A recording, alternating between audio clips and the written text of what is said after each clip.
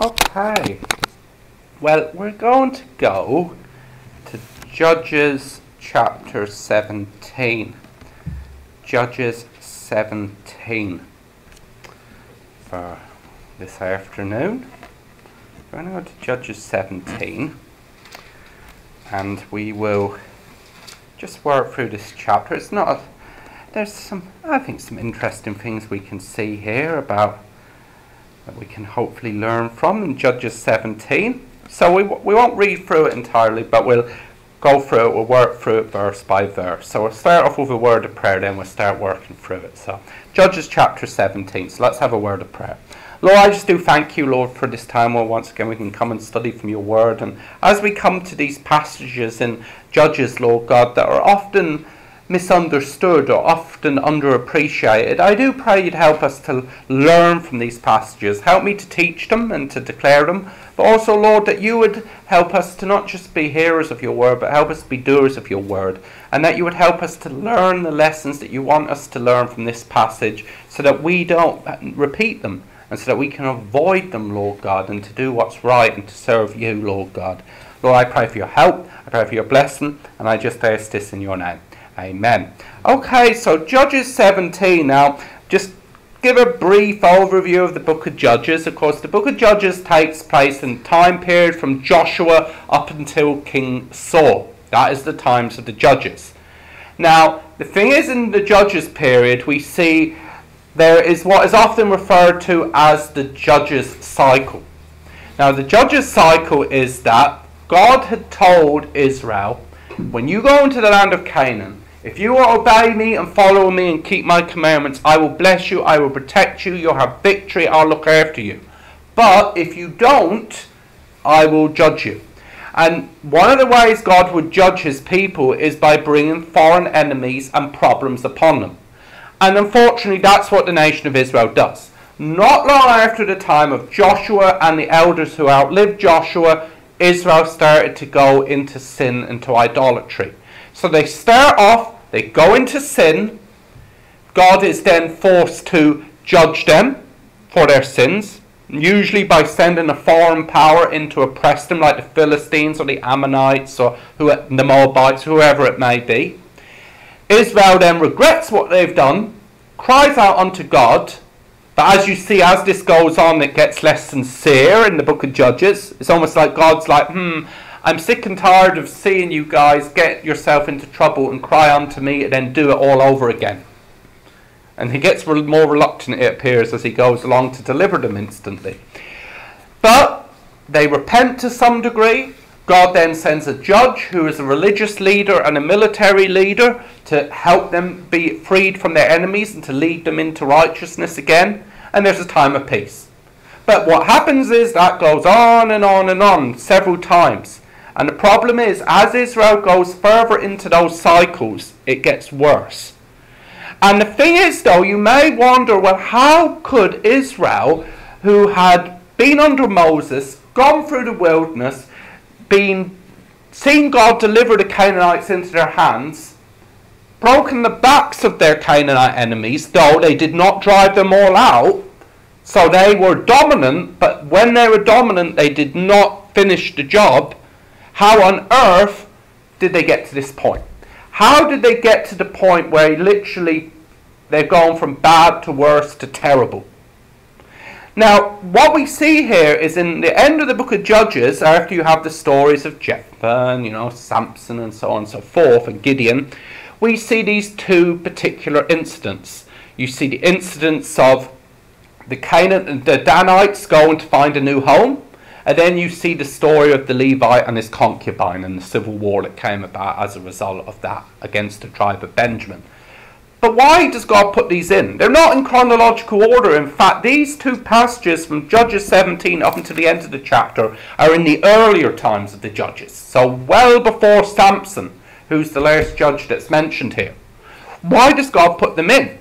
Well, apparently God puts them in to help explain how and why Israel became what they were.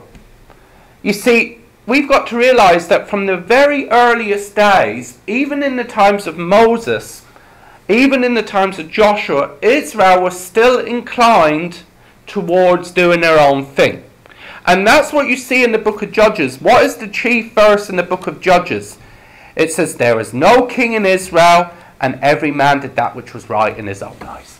In other words, that's a commentary on the fact that when the book of Judges was written, there was a king.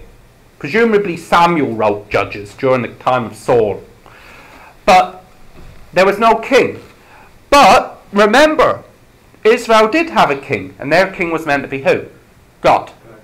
Now God would give them a human king, but their king was meant to be the Lord. And they did that which was right in their own eyes. So it gives you the impression that when strong leaders, godly leaders like Moses or Joshua or David were not on the scene to reel them in, guess what Israel did? They went into sin. They went into rebellion. They did their own thing. You even see that later on in the times of the kings, don't you?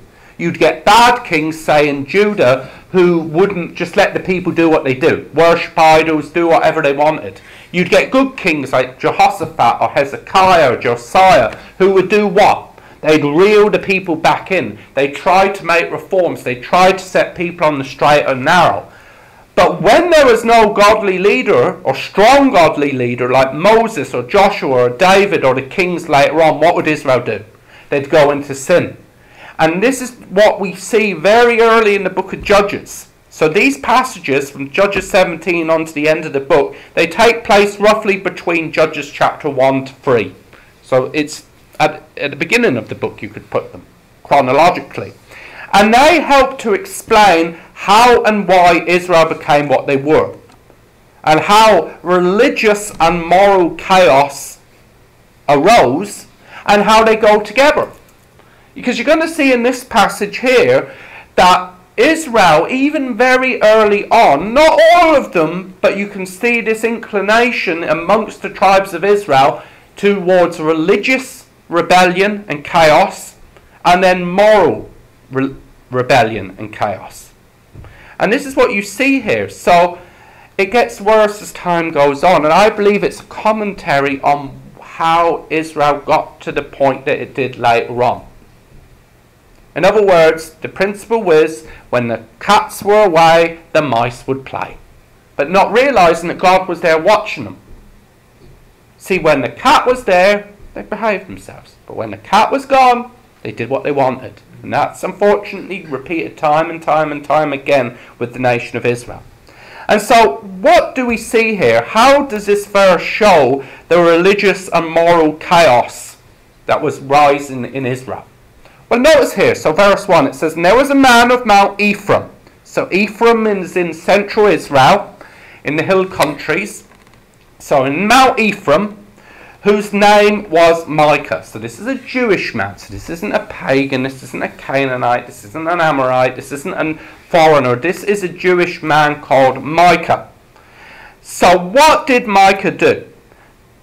Now, as you go through this, you actually see that there's many different people. There's the tribe of Ephraim is represented. There's the tribe of the Levites are represented. There's the tribe of Dan represented. And then later on the tribe of Benjamin are represented. That's 4 out of 12 tribes. So that shows you that this religious and moral rebellion and chaos that ensued was widespread. That was widespread. And even Joshua had warned them at the end of his life, you're going to go your own way. I see it in your eyes. As soon as I'm gone, you're going to do your own thing. Moses even told them that, and that's unfortunately what happened. But here's Micah. Presumably he was an Ephraimite from the tribe of Ephraim. He lived in the land of Ephraim, in Mount Ephraim. And it says, and he said unto his mother, so it sort of just jumps straight into the story. So Micah goes to his mum and says to his mum this, the 1,100 shekels of silver that were taken from thee, about which thou cursest and spakest of also in mine ears, behold, the silver is with me, I took it.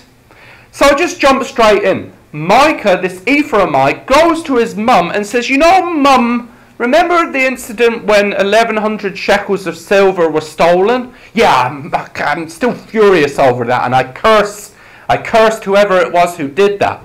So Micah's going in and saying, well, Mum, I took that silver. 1,100 shekels, that's an awful lot of money.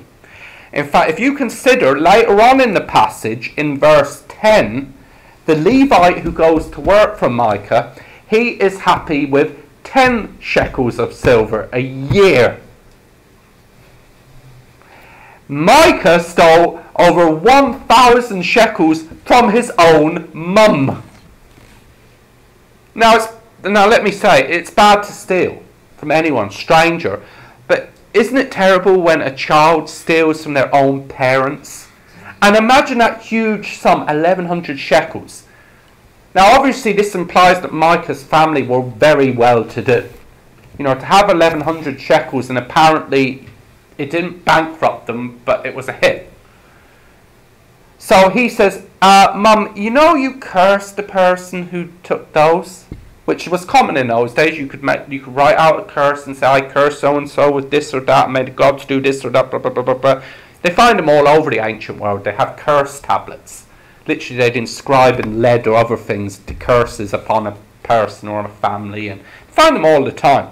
Apparently maybe something like that happened, we do not know. But his mum cursed the thief, little realising that the thief was her own son.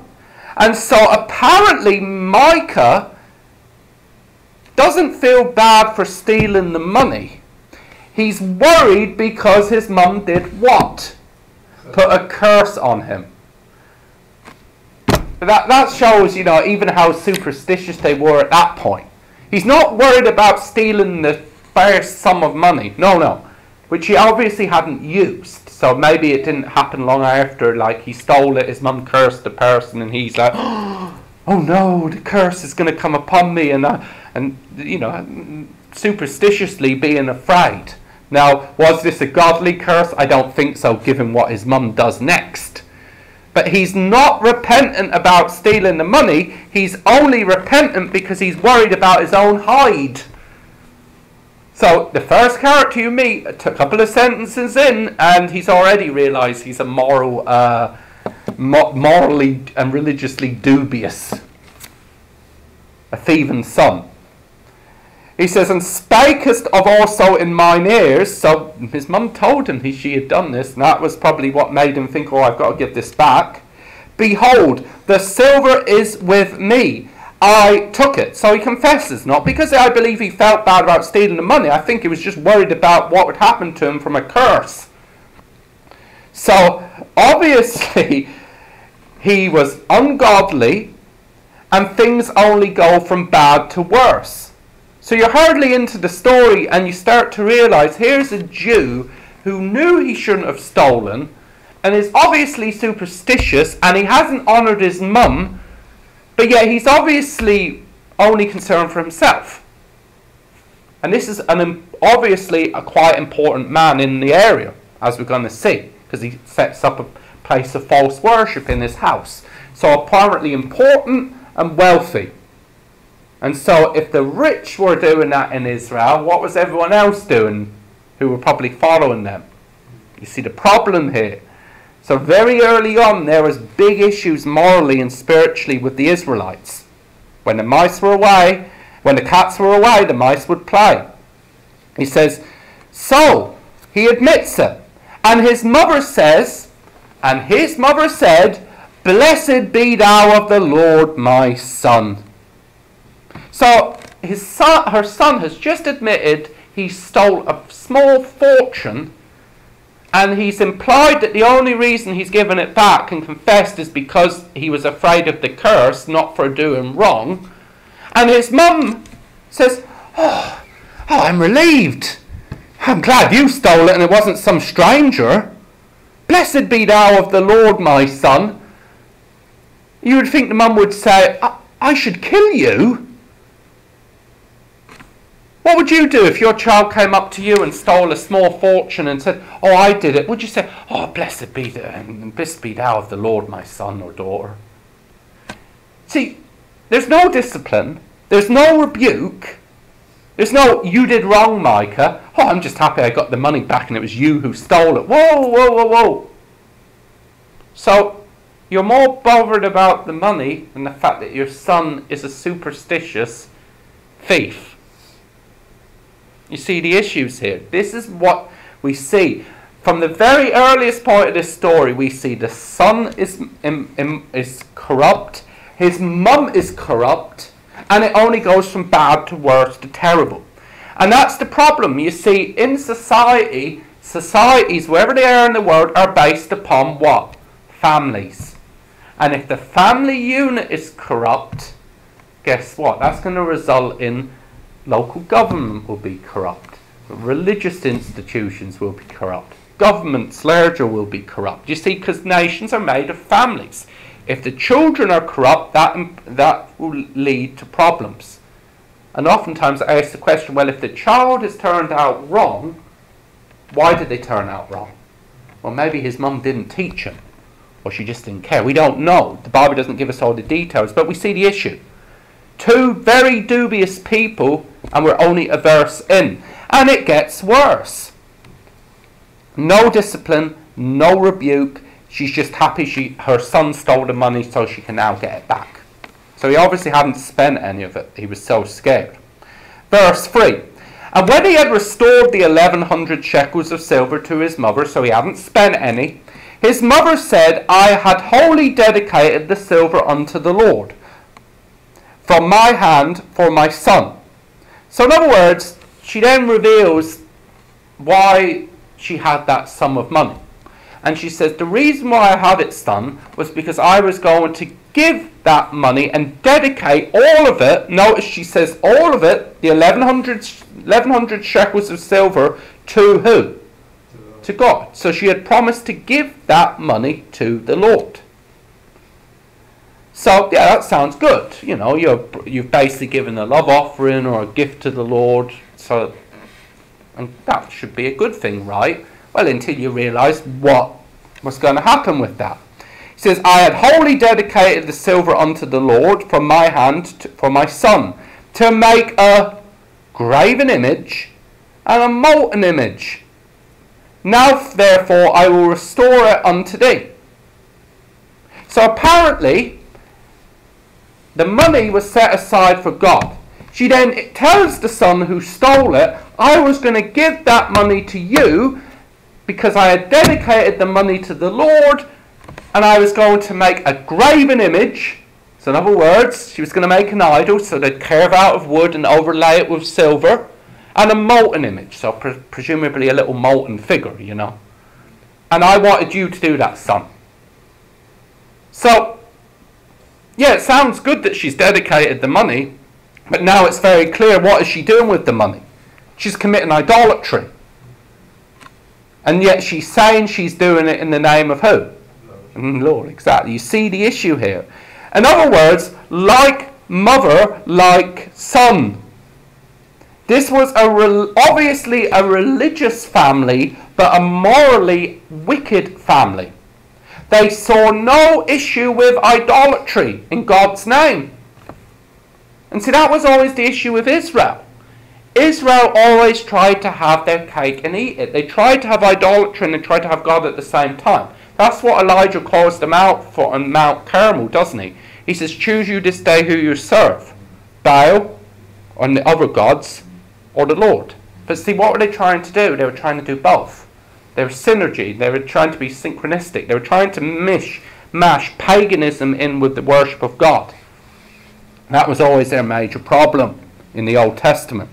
But this family obviously saw no issue with that, as we're going to see. And so, in other words, if it seemed and felt right to them, and others, they did it. See, the son doesn't object, the mum doesn't object, later on, the Danites don't object, the Levite doesn't object, because they all are tacitly implying that it's all right. It's all right. We're worshipping God, but we're having our idols too. As long as we worship the Lord, that's all that matters, isn't it? We're all worshipping the same God, right? And see, this is the problem. It's utter confusion. It's confusing. You could go through it and it's like, how did it get to this point?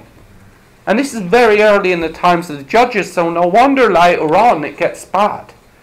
Because this generation is going to lead to the next generation, and generally what you or I do in moderation, the next generation will do to excess.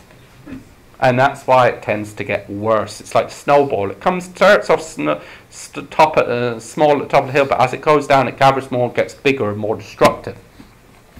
So anyway, she dedicated this money to the Lord, but was yet going to use it for idolatry. And then, verse 4, yet he restored the money unto his mother, and his mother took 200 shekels of silver, and gave them to the founder, who made thereof a graven image and a molten image, and they were in the house of Micah. Now, what did the mother say previously? I had dedicated all of this money towards making a graven image and a molten image. But then verse 4 clearly states how much that money did she use to make those images? 200. Where is the other 900? Where is the other 900? She said she had dedicated all that towards making images. Now, which is what? Because, of course, the Bible says you should not make any graven images. But now you have to wonder, well, how comes her son turned out to be a thief? Because apparently the mother was a thief too. She had said, I'll give all of this wholly dedicated to the Lord. 1,100, she only gives 2. Where's the 900 she had promised? So she's not just religiously corrupt, she is also morally corrupt. Where is the other 900? So apparently, as I said, like mother, like son, you know, at the end of the day, apparently the thievery was running in the family. So you also see hypocrisy, don't you? She cursed the son for stealing the money, but yet she had promised the money to God, but yet didn't give all the money to God. You see the issues here. And this is just one family in Ephraim. That's the point here. And that's why we wonder, well, how come society has gets to the point it does? It all starts off at ground level and works up. That's how it works. That's why it's important, you know, if you have a family or ever want a family, you live in such a way that your kids can see is consistent and godly, and raise your kids to be the same. Now, no one's going to be 100% consistent all of the time, but, you know, people make mistakes. But the fact is, the goal should be to live a consistent life so that others see the consistent life, and then teach them to live consistently. But the only thing we can see with Micah and his mum that is consistent is that they're both morally and religiously wicked. You know, and that's one family in Ephraim. You see the point here. It started off at the bottom. His mother influenced him, whether she probably realised it or not. Yet no one but God seemed to be bothered or concerned. No one seemed to be bothered. And this is the thing. Micah doesn't seem bothered. His mum doesn't seem bothered. The Levite who we're going to see doesn't seem bothered. The tribe of Dan doesn't seem bothered. No one seems bothered. Only when it sort of inconveniences them. The one person you don't really hear is God. And he's only brought up in a sort of, oh yeah, well, you know, God's up there, but let's not bring him down here and to deal with this. See, this is why the Bible says that in the verses, like, every man did that which was right in his own eyes. And when man does that which is right in his own eyes, it will lead to chaos eventually. And it will go from bad to worse to terrible.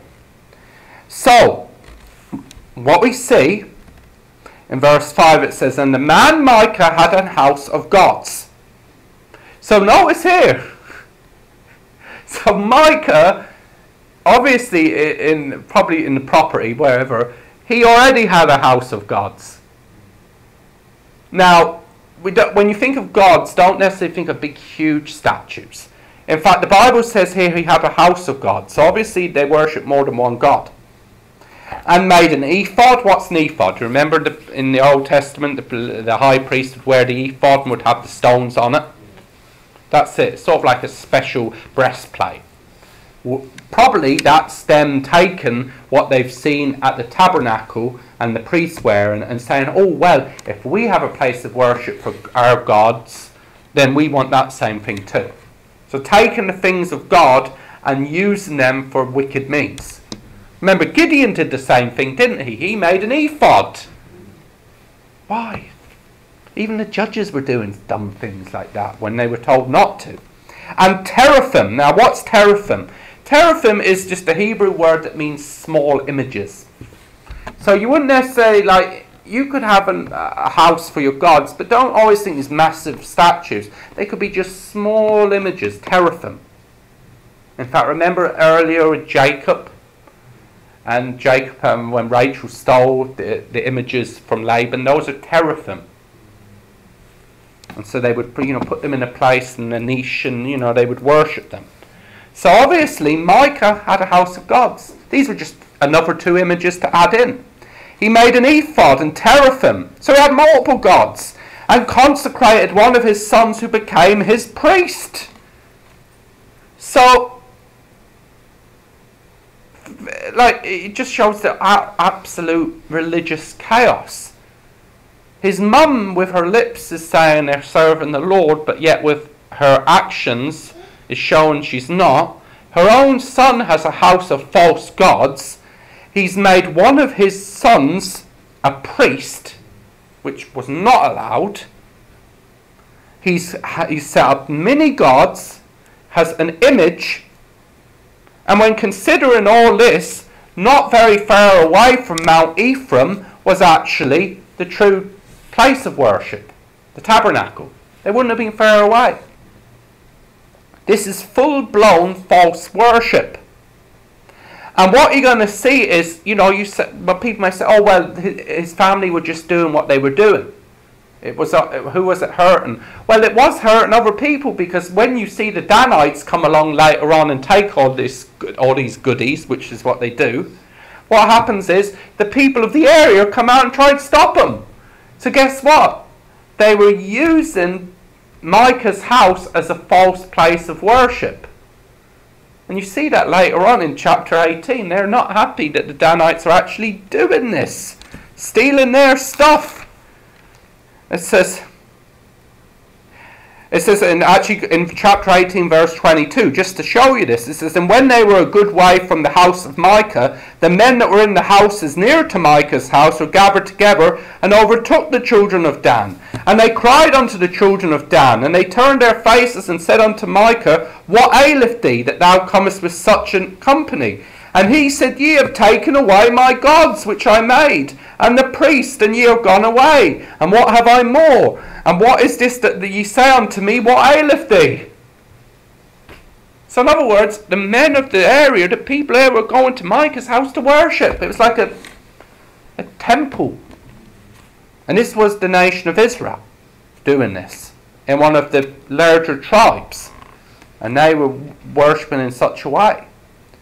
Now notice here, verse 6. In those days there was no king in Israel. So that's a political, practical statement. There was no king. Physically there was no king to rein them in. To rein them in from their excesses. To rein them in from their wrongdoings. Like Hezekiah, Josiah, Jehoshaphat, or David. But even then the kings didn't always succeed in that. And sometimes the kings went along with that. But they did have a king. Their king was meant to be the Lord. In those days there was no king in Israel, but every man did that which was right in his own eyes. You see, rejection of godly culture and God's word leads to the times of the judges. And this is what you see in our age, isn't it? Oh, well, if I feel like today I'm a woman, I am a woman. And, people are actually fawning over people like that and saying, oh, yeah, you are. No, you're not. Well, what if tomorrow you change? You see, this is the world we live in. Well, I feel this. I feel that. If I think that's right, well, your truth is your truth and my truth is my truth. No, the truth is the truth whether you like it or not. But this is the world we live in. Doesn't mean everybody thinks that way, you know. But the fact is, when you start seeing this sort of moral and family chaos and religious chaos going on, it only gets worse. Every man did that which was right in his own eyes.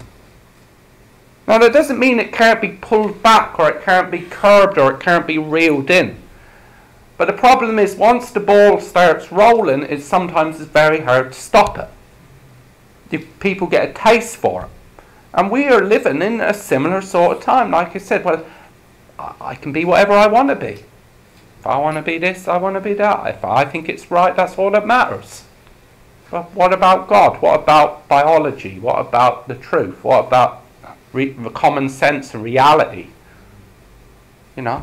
So I believe we're living in a similar sort of period, except they probably wouldn't have gone to some of the weirdness that we do today. But anyway, so this one family shows you things were very wrong within Israel, even early on. But verse 7 says, "And there was a young man out of Bethlehem, Judah, of the family of Judah, who was a Levite, and he sojourned there." So next we see this immoral family, but next we see a self-seeking Levite. Now remember, the Levites were meant to be the priestly tribe, weren't they? Now, just because you were a Levite didn't necessarily mean you were could be a priest. You know, to be the high priest, you had to be from the sons of Aaron, you know. But the fact of the matter is, we see here is a Levite. Now the Bible says that he was a young Levite and he was out of Bethlehem, Judah.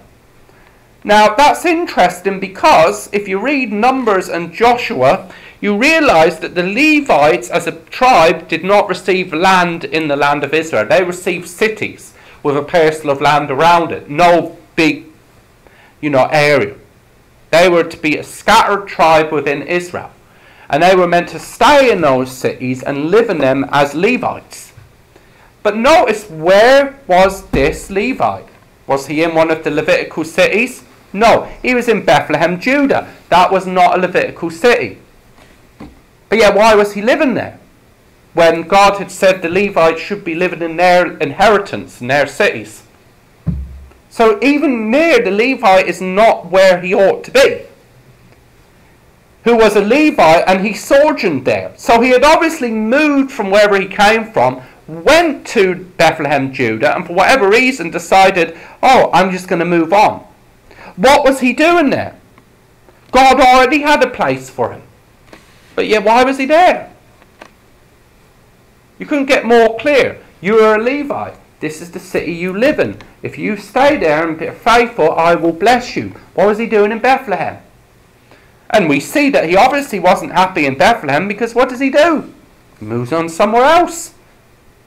And the man departed out of the city from Bethlehem, Judah, to sojourn where he could find a place. So in other words, for some reason he had left his original home, apparently in one of the Levitical cities. He had gone to Bethlehem, apparently wasn't happy, and he decides he wants to move again. Why? We don't know. Maybe he thought he could get a better place somewhere else, get better opportunities. Now, is there anything necessarily wrong with, moving? No. Isn't necessarily anything wrong looking for a better job or a better this or a better that? No. But the thing is here, this Levite, as you can tell, was obviously a self-server. Why? Because he went where he could find a place. In other words, he wasn't interested in where God wanted him to be, doing what God wanted him to do. He wanted to be where he wanted to be, doing what he wanted to do. And as you're going to see, he's got no scruples. As you're going to see, it will get worse. So the thing is here, God isn't saying moving is bad or seeking opportunities is bad. But if God has said, I want you here doing this, and you decide, no, I'm going to go here and do that because I want to do that, that is a problem. Now, if God says go, and God says do, fine, nothing wrong. But this is the problem. He shouldn't have been doing that. He was just following his own desires, not what God wanted. And he came to Mount Ephraim, to the house of Micah, as he journeyed. So he wanted more than God wanted him to have. He wasn't content with such things as he had. He wanted more. Now, like I said, is there anything wrong with bettering yourself? No. But to better yourself outside of God's will, that's the problem. That's the problem. And realise, people say, but if I stay here or I do this, I'm never going to get anywhere, I'm never going to have anything. But look, if God wants you here doing this, then do you think God can do a better job of bettering you where you're at doing what he wants? Do you think he can do that?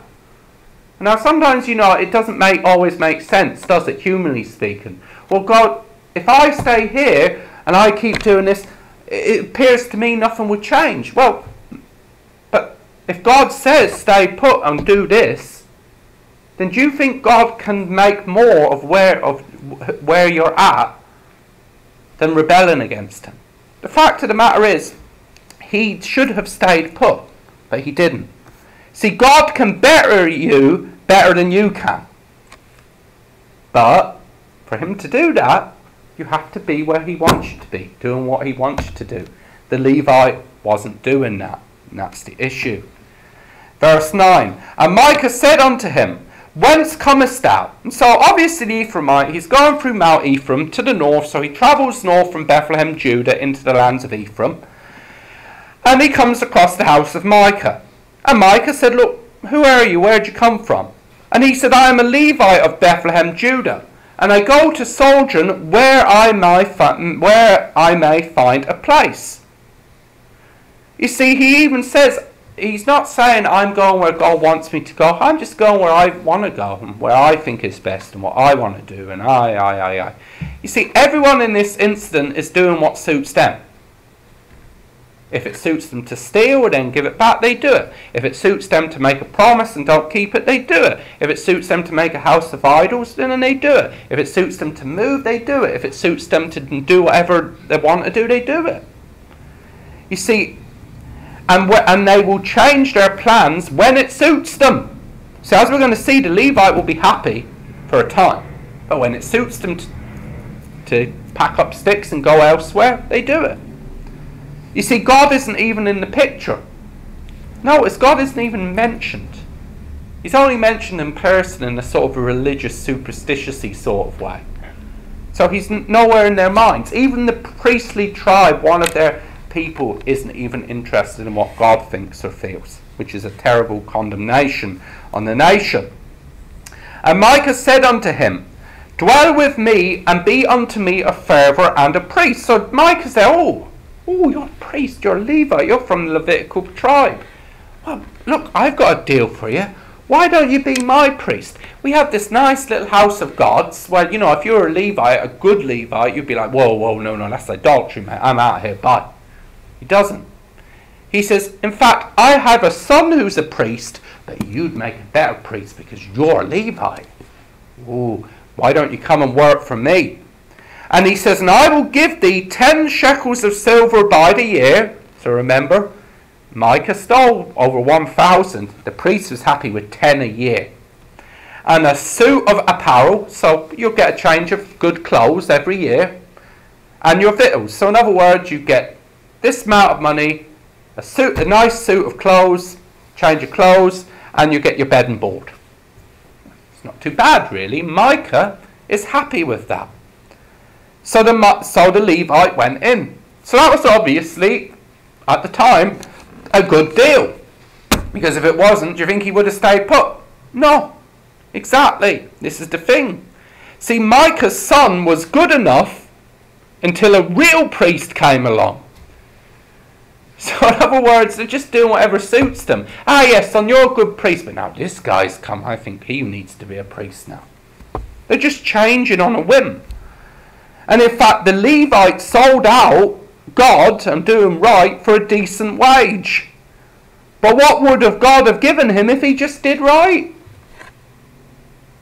So wow, I'm willing to compromise, I'm willing to rebel, and I'm willing to serve in the house of gods, even though he shouldn't have been a priest, by the way. Even though he was a Levite, he couldn't be a priest.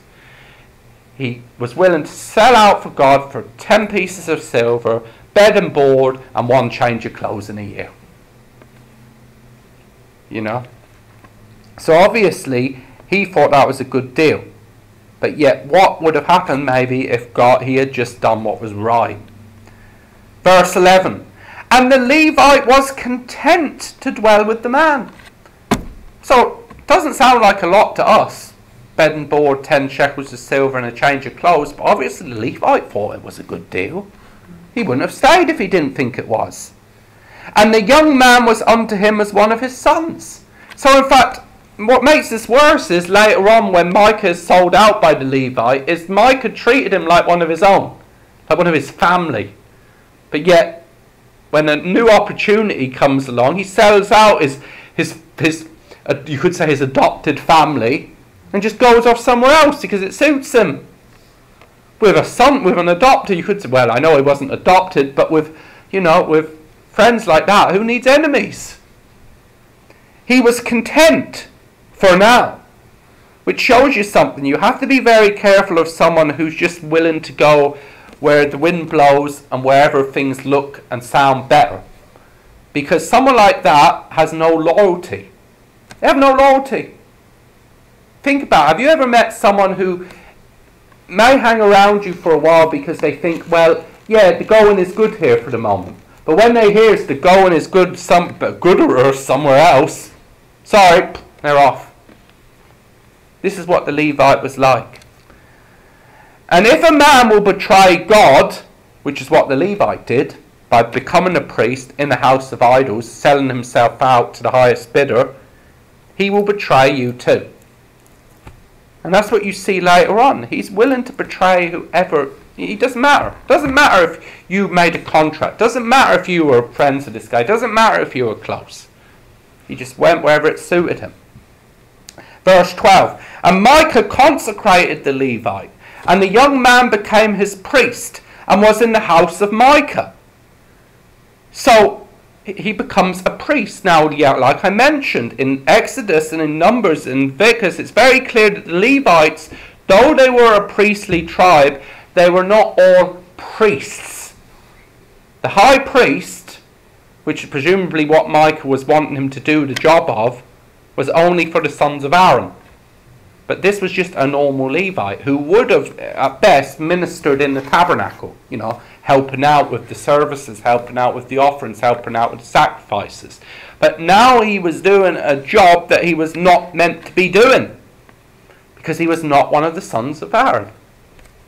And so what you see here is that this goes from bad to worse to terrible. And this is one of the priestly tribe doing this. Verse 13. Then said Micah, now know I that the Lord will do me good, seeing I have a Levite to my priest.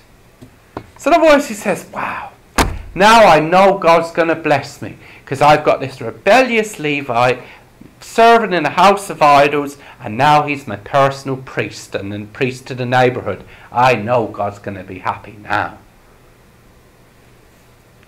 Think about that. He really seems to think that the Lord will be happy with him. And he has a house of idols. He has an on-the-run Levite who's basically a sellsword and putting his services out to the highest bidder. And he's made this guy a priest when he shouldn't be a priest at all. And he thinks God's going to be happy. But I think he thought that. Because why? Because everyone was doing that which was right in his own eyes. Who cares what God thinks? I think it's right. That's all that matters. And the problem is, you see it today in Christianity, don't you? That sort of attitude. Well, yeah, that's what the Bible says, but I feel that this is right. And if others are doing this as well, why shouldn't I do it too? No. It's not what you feel what you feel is whether it is right or wrong. No, because the Bible says our hearts are deceitful. They can lie to you. We may think something is right, but what if the Word of God says it's wrong? And just because everyone else is doing something, notice here, Micah is doing wrong, his mum is doing wrong, the neighbours are doing wrong, the Levite is doing wrong, the tribe of Dan is doing wrong, but yet no one seems to be bothered about what God thinks. So who was in the majority here? The godly or the ungodly? The ungodly, and it just shows. And so we need to be really careful because, even as a world at large, yes, this seems to be how it is. We are getting, and doesn't mean that people haven't fought in similar ways in the past, but the fact is, at the moment, every man is doing that which is right in his own eyes. But as Christians, should we be doing that which is right in our own eyes? No. Micah shouldn't have been. He should have been a good son, honouring his mother and honouring God. His mother should have given Micah a good example by honouring God and keeping her promises and not encouraging idolatry in her house. And the Levite should have been encouraging and doing right by staying where he should have been, doing what God wanted him to do, being happy with what he had, and not doing a job that God didn't want him to do in a wicked place. But yet they're all doing it. And then you see the entire tribe is willing to do it. And so we have to be very careful. Just because everyone around us seems to be doing something, and it may feel good or look good, and everyone else is doing it, does that mean it's right? Because God basically shows that the result of all of this is chaos. And to cut the long story short, as a result of what Micah has done, it would eventually lead to an infamous place of false worship being set up in the tribe of Dan, in the city of Dan, which would lead multitudes into idolatry. All because one man stole some money, his mum thought it a good idea to make false images, and a Levite decided he wasn't happy with what God wanted him to do. You see the problem there? Little things can quickly become big things if you do wrong. So we need to learn from this. God wants us to learn so that from this incident, so that we don't repeat the same mistakes they did. It's a good example of what we shouldn't do. And so, Lord willing, next time I'm here, we'll go on to chapter 18 and see how things go from bad to worse, with an entire tribe going the way of the world. So, let's end there. Have a word of prayer. Lord, I thank you for your word. Lord, I thank you for this opportunity we've had to study it. And Lord, help us to learn from these incidents with Micah and his mum and the Levite, Lord. Help us not to be like them, Lord. Lord, we make mistakes. Lord, we may blow it and fail at times, mentally or physically or spiritually. But Lord, help us not to be like them, to understand that we have a ruler, and that's you, and you have told us what to do and not to do. Help us to follow you. Help us, Lord God, not to, Lord God, do that which is right in our own eyes, but help us to do that which is right in your eyes, Lord. Lord, you could have blessed Micah and his mum and the Levite, Lord God, if they just had followed you, but they didn't, and it led to bad places, not just for them, but for others, for many generations after. And I pray you'd help us to learn from this, to apply these things to our life, and Lord God, to be on guard, Lord God, because we need your help, Lord. And I thank you for this time. I pray you just bless us as we part ways, and that you just bless the rest of our day. And I ask these things in your name. Amen.